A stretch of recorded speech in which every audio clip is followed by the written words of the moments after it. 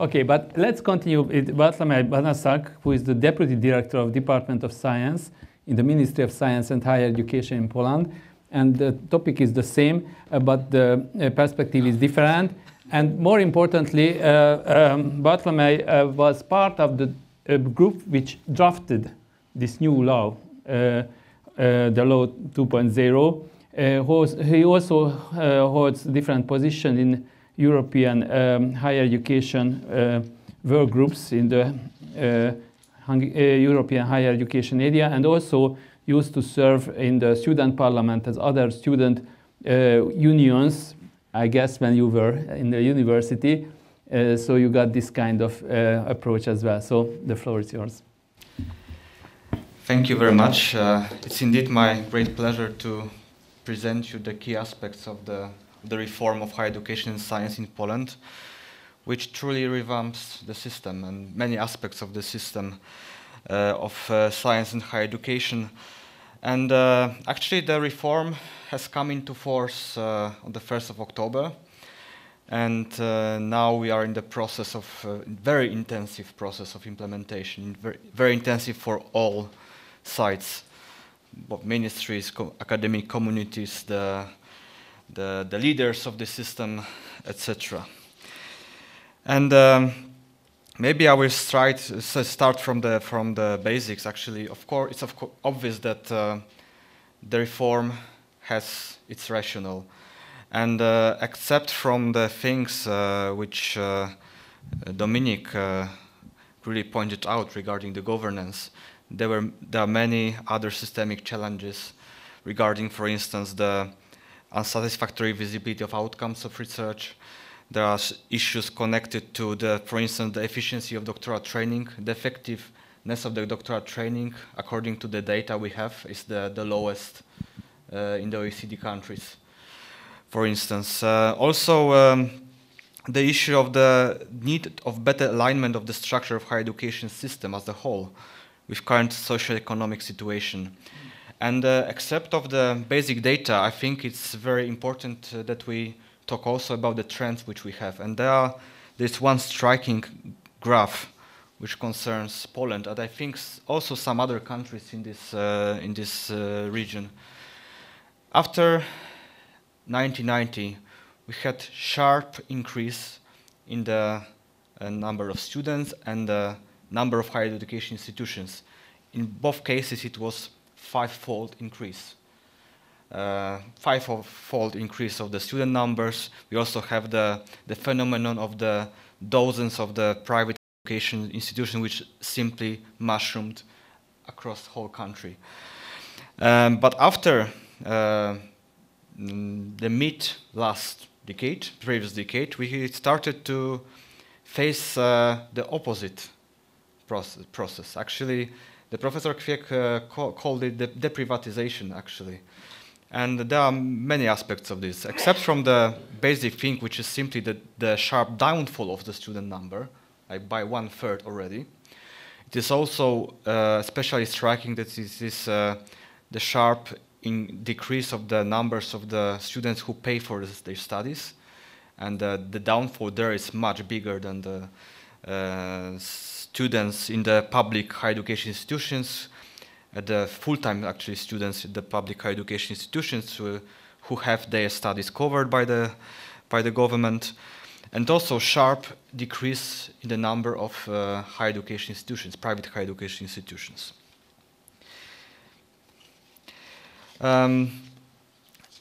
It's true that the external world, actually, external towards the academic community, was the source of the reliable critical reflection. It was indeed very difficult to have such a reliable critical reflection within the academic community. And it's true that these ideas coming from the outside somehow injected the debate, public debate on higher education, about higher education and science in Poland. But having the reform in mind, we also had to face the challenge that we had to make the academic community implement this reform with us. It means that we have to create, at least among the leaders of the community, a kind of the feeling of ownership. This is especially important in this community, in this sector. I think it is even scientifically proved that it is especially important in the higher education system. That's why we decided to pursue a kind of the participatory model of policy development. And before we presented the first draft of the reform, we carried out a kind of the pre-consultation process, which took 1 year and a half. It started from the competition for the draft guidelines of the new law, and there were 3 experts team which were coming from the academic community, and actually they prepared us a kind of the variants of the reform, 3 variants of the reform, which afterwards served as the basis for the further discussion. Of course, we also had intensive pre-consultations with the stakeholders organization, which is actually quite common in many countries. We also had international inspirations, regardless of what is said about the relations between Poland and the European Commission. We commissioned actually the peer review report, which was prepared by the European Commission. And it was quite telling that the conclusions from the report were to vast extent in line with conclusions of this pre-consultation process. We also had these policy borrowings. I think you will see on the next slides some inspirations from the Nordic models, from German models, from the French models, also from the UK. I will also tell you when we had this inspiration. But the process, the part of the process which we boast the most is the National Congress of Science. The main aim of the National Congress of Science was not just to give the floor to the leaders of the community, which is very easy, that you invite the presidents, the leaders of the different stakeholder organizations. No, we wanted to give the floor to the individual researchers, individual members of the academic community. Therefore, we organized a cycle of the very big events. Each event was attended by around 500 participants. Each event was dedicated to the different aspect of the reform, and each event was actually took place in the different academic center in different city. What happened actually is that not only the academic community, but in the end also the public opinion started to be interested in the reform. In the end, at the National Congress of Science, which was actually the final event of this process, we managed to attract 3,000 people who attended this event. Of course, the space was still not enough, but actually it showed not only our capacity of actually packing such a big number of people in one room. It rather showed, first of all, how the interest in the reform actually appeared in the academic community, and how the academic community was interested in the changes. And the first draft of the new law was then announced, and only afterwards the official legislative process has started. We carried out the 4th month of public consultation after the Congress.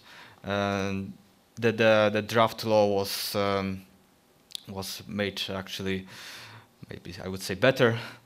And then in March it was endorsed by the government. And afterwards it went to the parliament. It's true what Dominic said, that in some aspects it was a bit watered down. For instance, as regards the status of the board within the university governance system, and the law itself passed in July, and it has come into force on 1st of October. What are the main areas of the reform? Actually, as you can see on the slide, these are almost all main areas we can imagine when we talk about the spectrum of the higher education system and the science system. It is, of course, the autonomy and internal structure of higher education, the system of higher education as a whole, its funding, its doctoral training, academic careers, research evaluation, etc. And I will now show you some key aspects of the reform.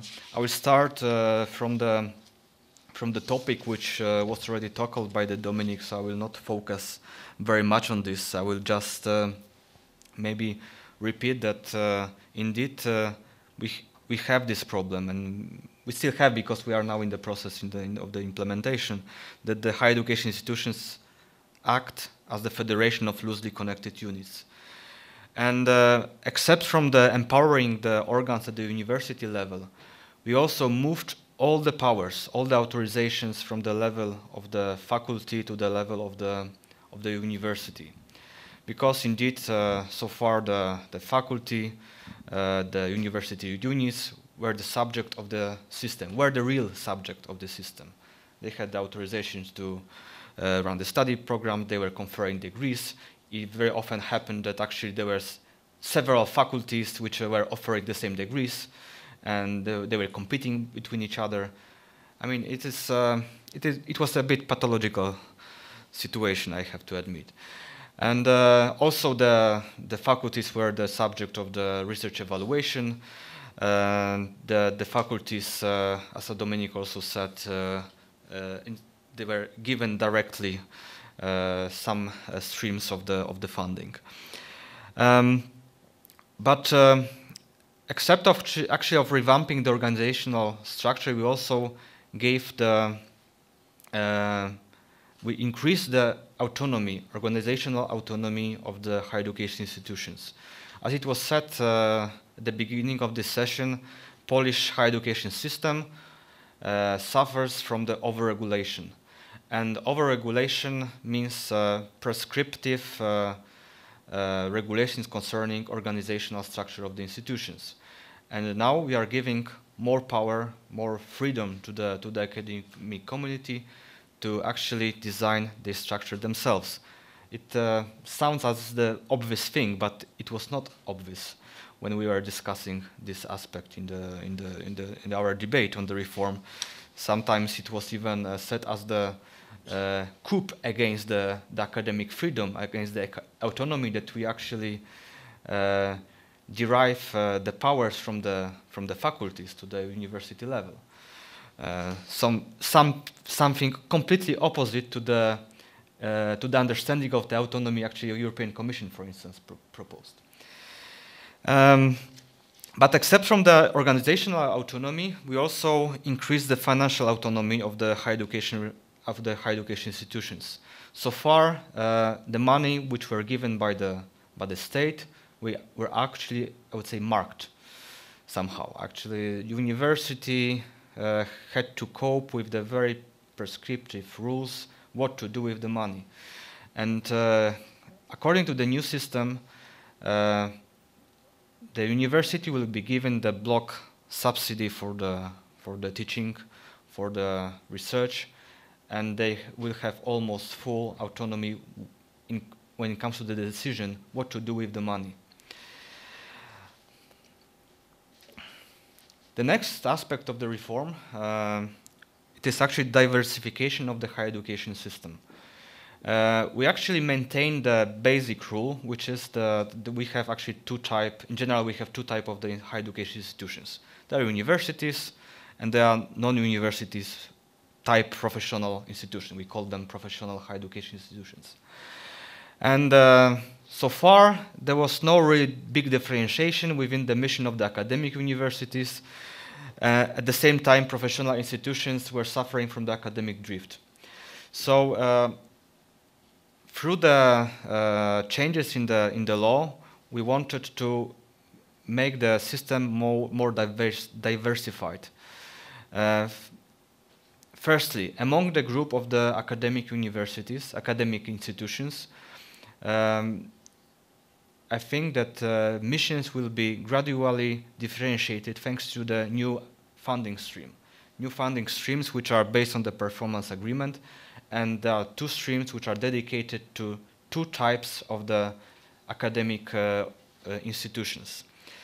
First one, which is the Excellence Initiative for the Research-Intensive Universities. I will tell you more about this certain aspect in a few minutes. And the second is the Regional Excellence Initiative. It is dedicated to the academic institutions which are important from the regional point of view. They are important for the development of certain regions. And in this, within this stream, we are rather supporting the certain disciplines which are excellent on the particular universities. We also want the role of the professional higher education institutions to be more significant and I would say more different from the academic universities. For instance, the only professional higher education institutions will be entitled to offer the short cycle higher education programs. They are not the short cycle higher education system, they are not yet in the system, but we actually just opened such a possibility, and this possibility will be only possible when it comes to the professional higher education institutions. And the last changes when it comes to the structure of the higher education system, it is somehow inspired by the Commune model in France. It is the possibility to organize the federations of higher education institutions, and also federations of higher education institutions, and for instance, research institutes. I think some of you know how the Commune model works, but the principle of this model is that despite the fact that each member of the federation actually maintain the identity, they maintain the actually status as the separate entity, they also create the structure which actually works independently. It can also act in the international community as the one actor. It is what is done, for instance, by France. I think you will shortly notice some commune, which like the Paris-Saclay or the New Sorbonne, which will appear shortly in the rankings, which are simply were simply constructed out of the several universities. And the next changes, the next change I already mentioned concerned the Excellence Initiative for the Research-Intensive University. It is also inspired by it is also a kind of the policy borrowing. You can, I think, even the name of this funding stream is quite similar to the arrangements which are working now in Germany. And the Excellence Initiative for the Research-Intensive Universities is dedicated to the leading higher education institutions in Poland, which have the ambition to become the research-intensive universities. And the universities which will fulfill certain conditions, they are mainly connected to the outcomes of the research evaluation, will have possibility to apply in this competition.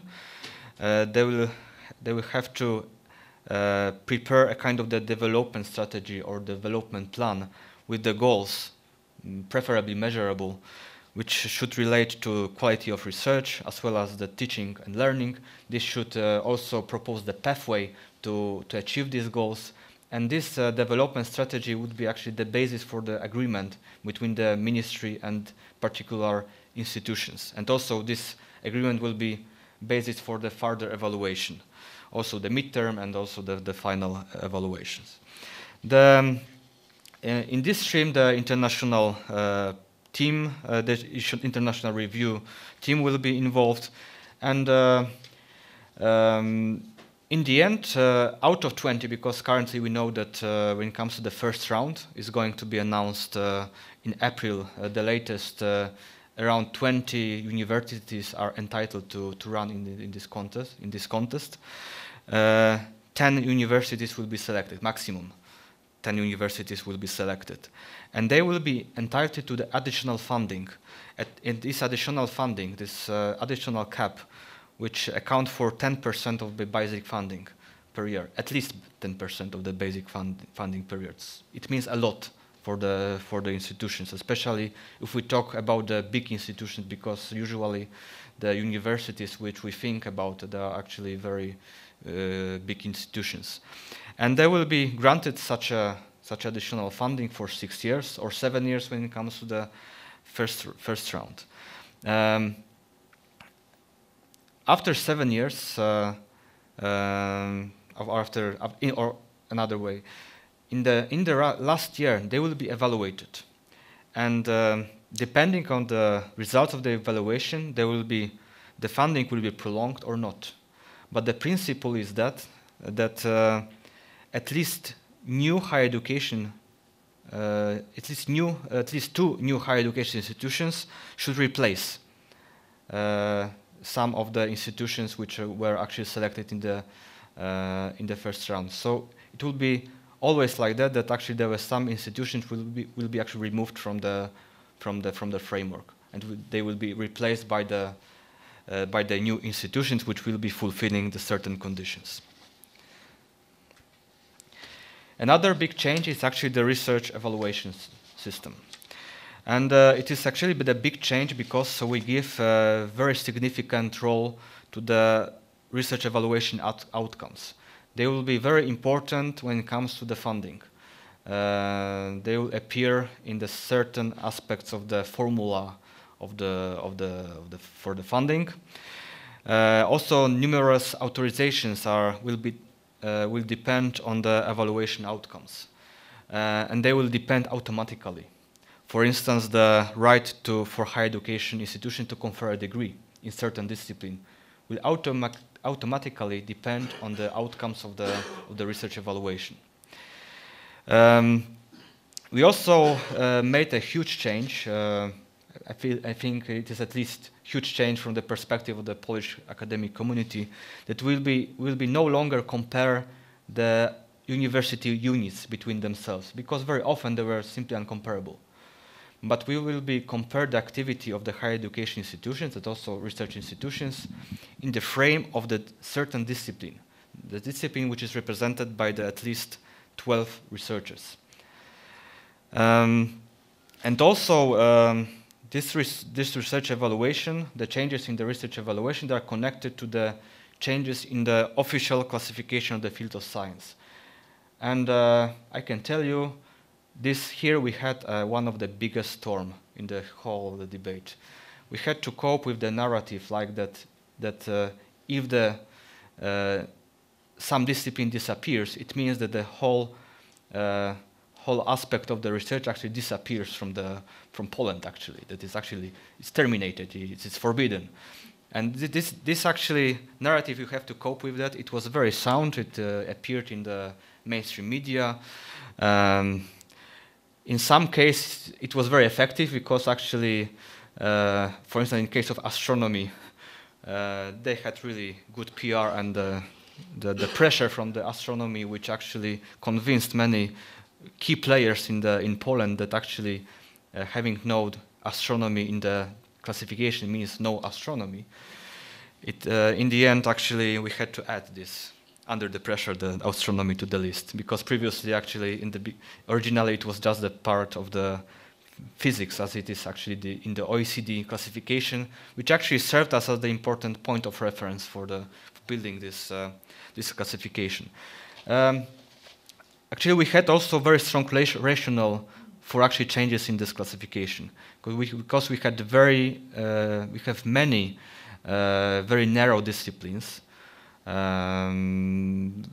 Very often they were actually the borders, the boundaries between disciplines were simply artificial.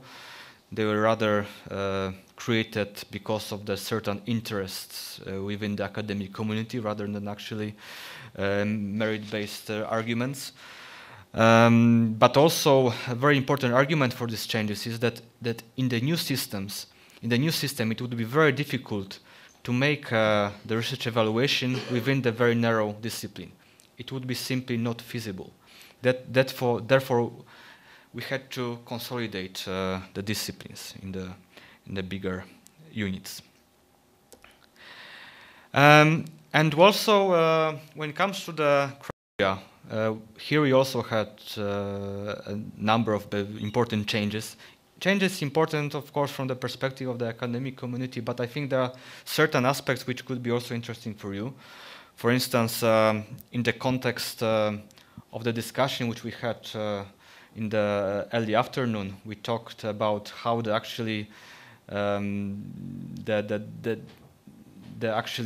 academic community can be rewarded for actually communicating their research effectively to the outside world. Actually, in our new system, it will be rewarded because it is actually tackled in the third criteria, which is somehow also inspired by the research evaluation framework carried out in the UK.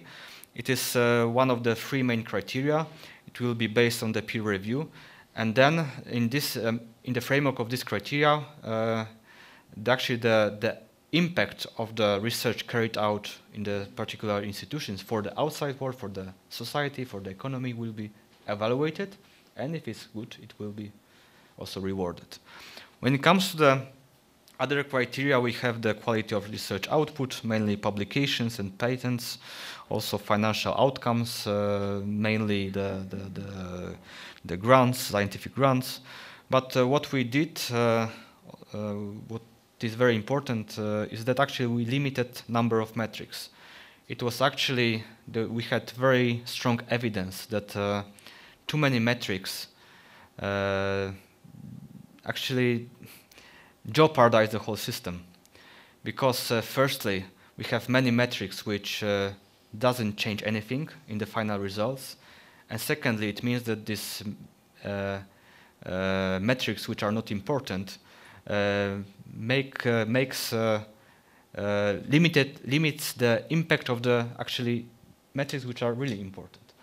So that's why we decided to limit the number of metrics.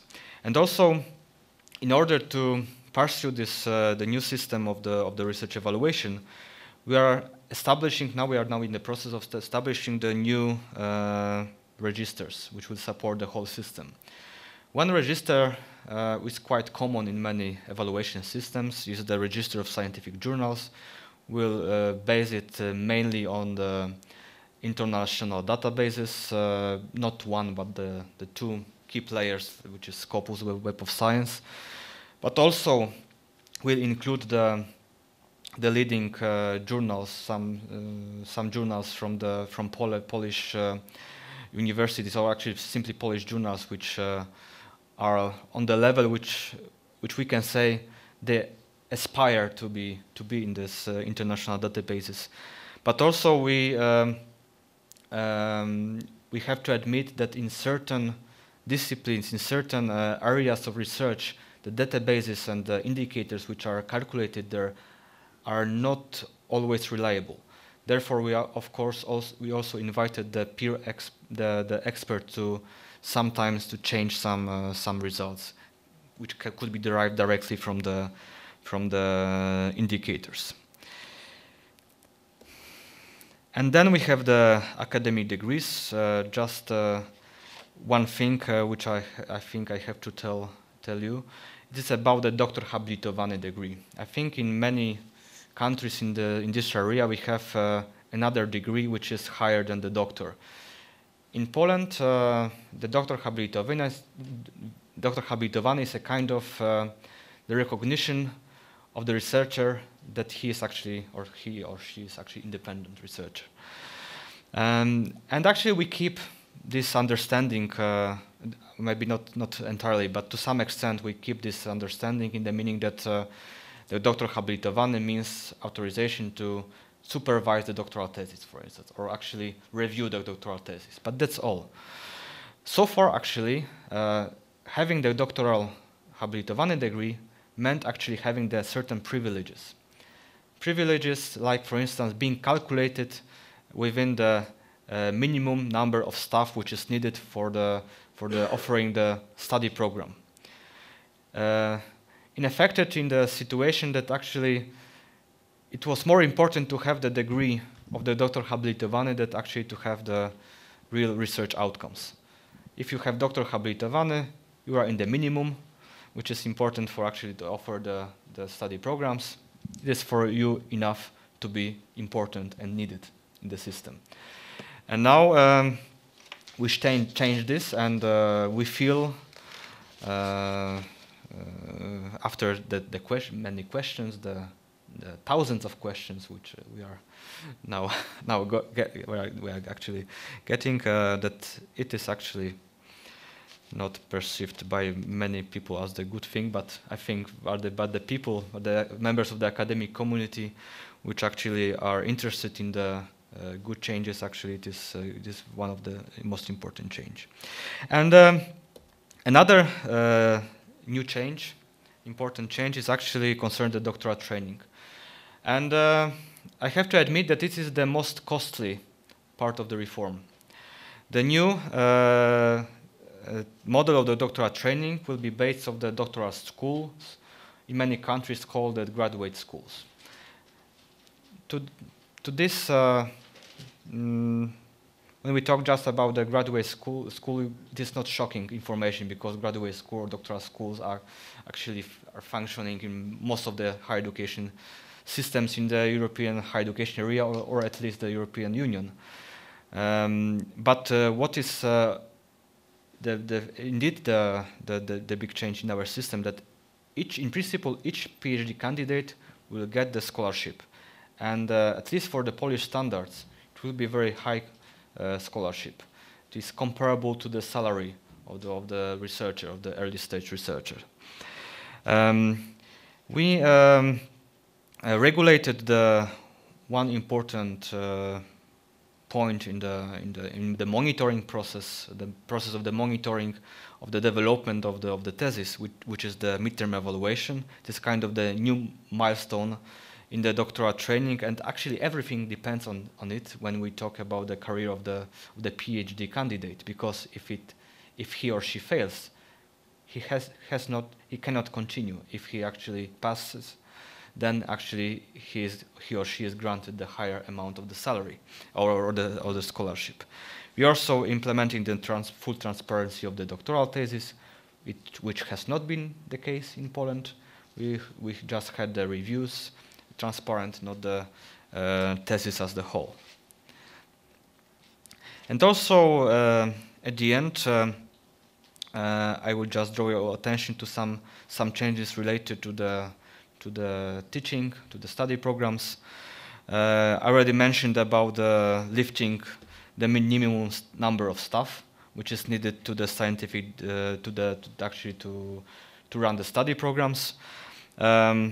We also lifting many obstacles concerning delivery of the international joint programs.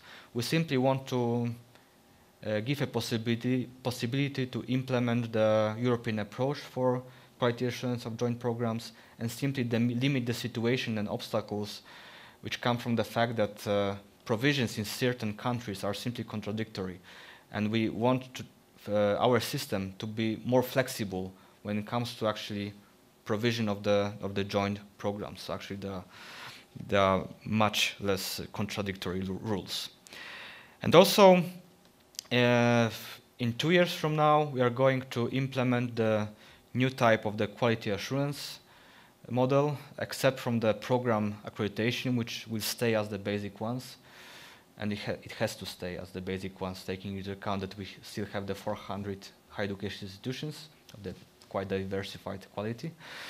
We will try to implement the institutional evaluation, and having the positive outcome of the institutional evaluation will meet in the end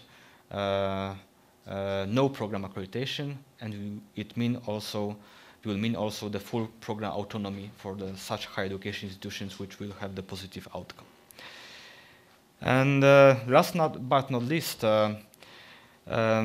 all reforms need money. I already told you about some changes concerning the funding model, but I also wanted to tell you that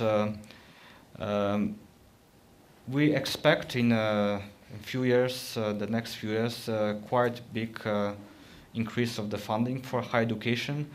We managed to convince our finance minister to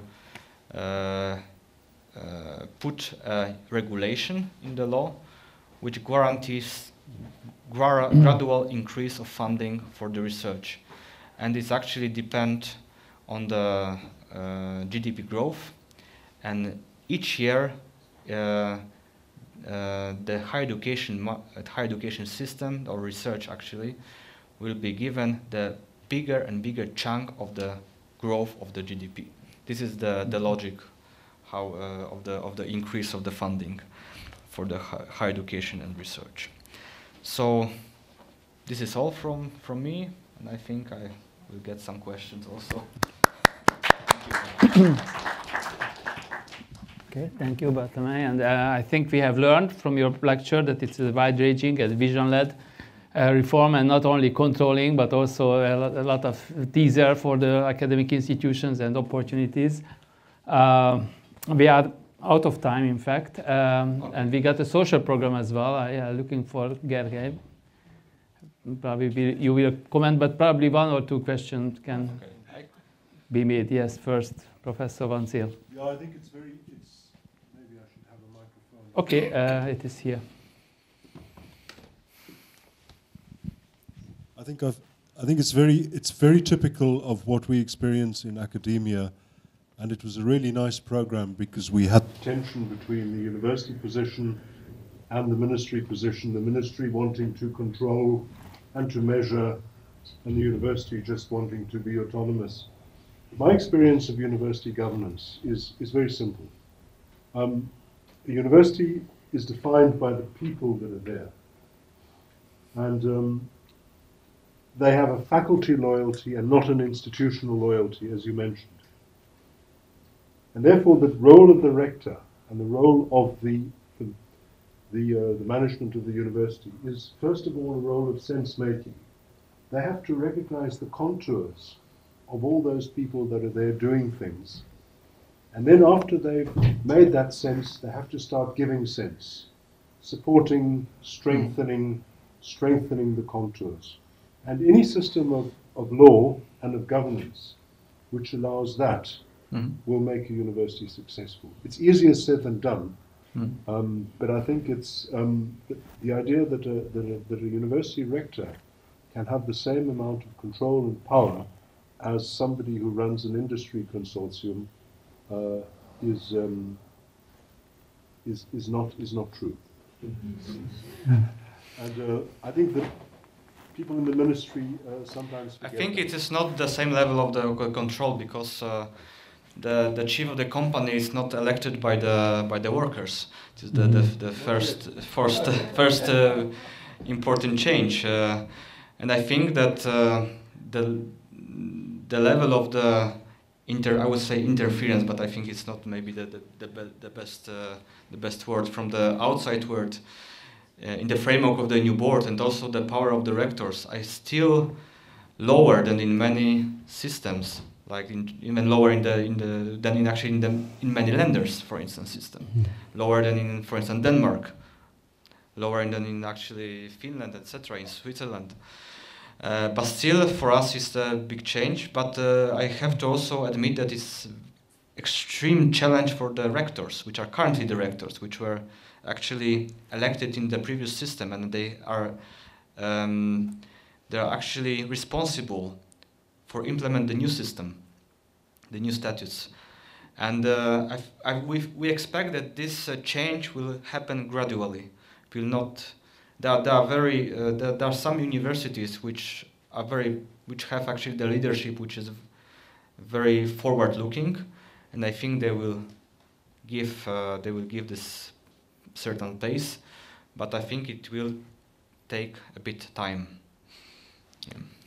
Okay, thank you. Professor Péter Horváth would like to make a comment or make a question. It was very impressive, your system of governance, but I have only one very simple question. Is there in your universe a room also for private initiated universities and higher education institutions, founded perhaps by private persons or perhaps some non-government organization, churches, and so on?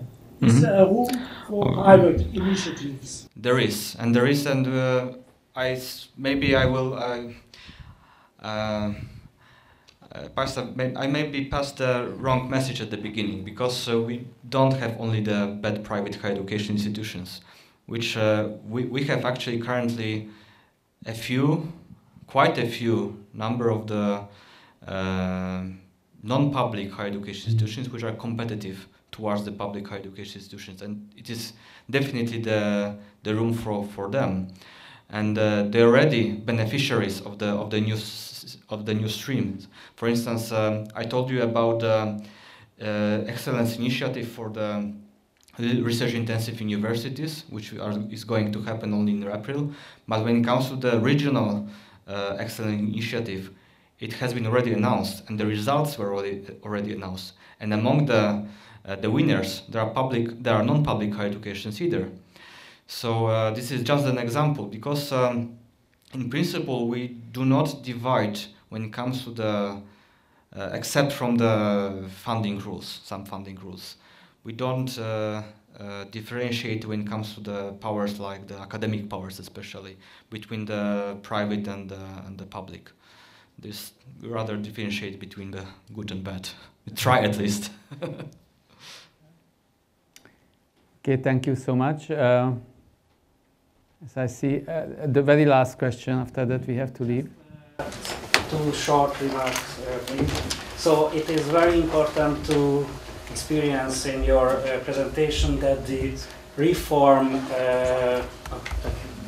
so the reform lead the university in Poland increasing financial autonomy, and the reform not abolish the financial autonomy. It is a very important thing. And the other thing is the fact that the consultancy lasted at 4 months and not for days or for hours. I have to say, because in Hungary legislation works with this characteristic, with no consultancy. Thank you very much. Okay. Actually, we are quite particular in having such a long consultation process. Actually, it was not also the case previously. Actually, but anyway, in the higher education system, in comparison to other systems, some other aspects of the system in Poland, actually, the standards are a bit higher, I have to admit. So we rather expect that the other sectors will be copying our solutions than we are copying the solutions of others. Okay. Well, it's not copying, benchmarking, you know, and well, it was quite good to hear that you have relied on the practice of Germany and France and also Britain as well, with impact assessment and so on. So I think this is quite we can benchmark the benchmarking as well. So you have made this study and also the consultation with the public and with the other stakeholders. So I think it's quite a good practice that we can share.